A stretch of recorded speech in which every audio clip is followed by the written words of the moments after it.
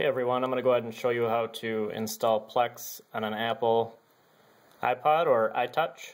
The first thing you're going to want to do is go ahead and open up the App Store to download it. We're going to go ahead and search for Plex.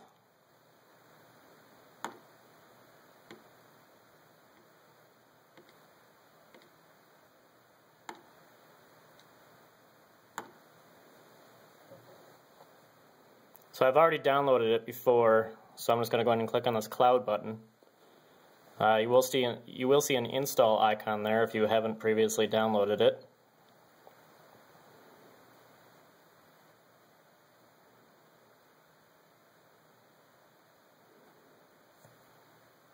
Okay, so the icon, it's going to look just like this right here. I'm going to go ahead and open that up. Since I'm within my home network, it's going to automatically configure it and set it up for me, and that's really all there is to it.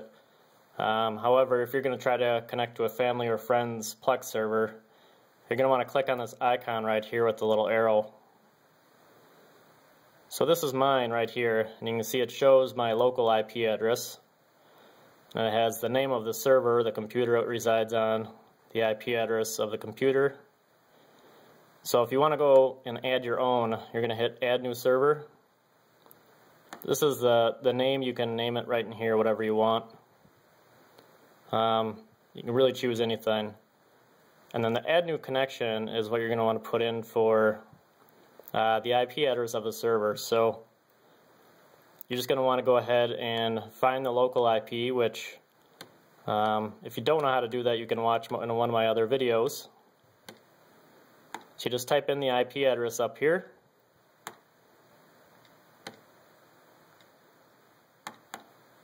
And this is the IP of my home Plex server.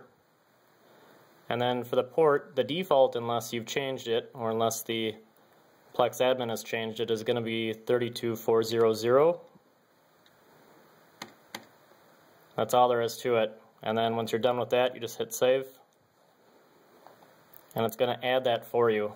In my instance, I already have that set up, so there's really no need to, but that's really all there is to it.